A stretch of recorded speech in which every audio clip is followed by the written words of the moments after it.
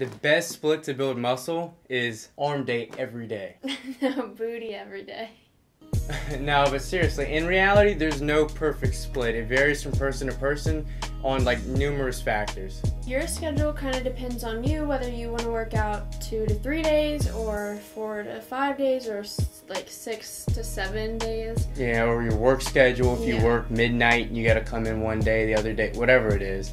So the biggest factor is your frequency, which is how often you're training a muscle group per week. And that totally depends on how intense the training session is, the total volume you're doing, and how often you want to train that certain muscle group. For instance, if you have a weak point, you might want to train arms more, you might want to train rear delts more, you might want to lighten up on legs because they take longer to recover.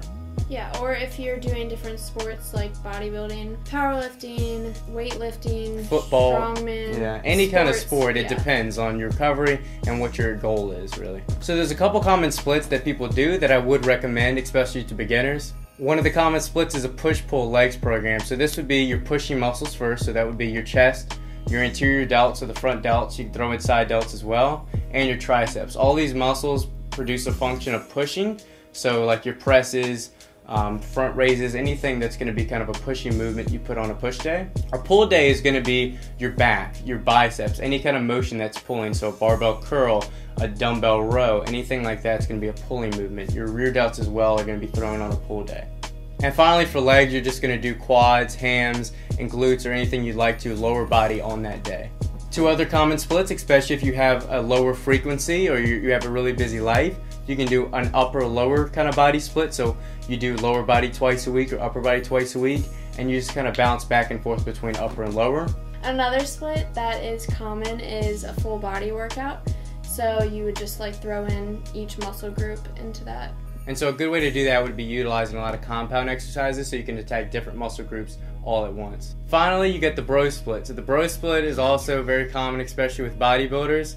And so that's doing a chest day, a back day, an arm day, anything like that. So it's going to be 5-6 exercises per muscle, and just hitting that muscle group once a week, really.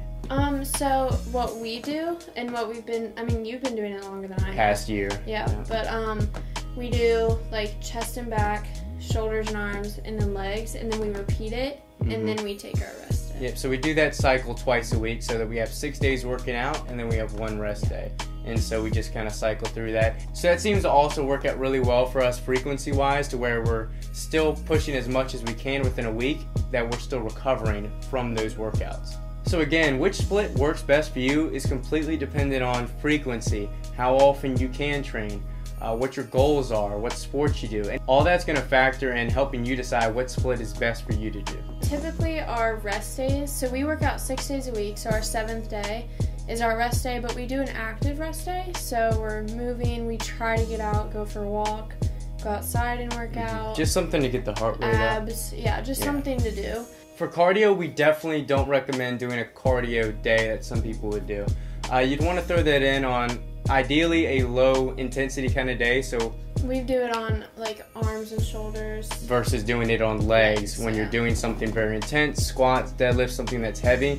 This way it's a lot easier on you and your body for recovery purposes. So that's all we got for you today. Hope you liked this informative video. Like it, comment if you have any questions or any opinion on this. What split do you do? And check out for our next video on Monday.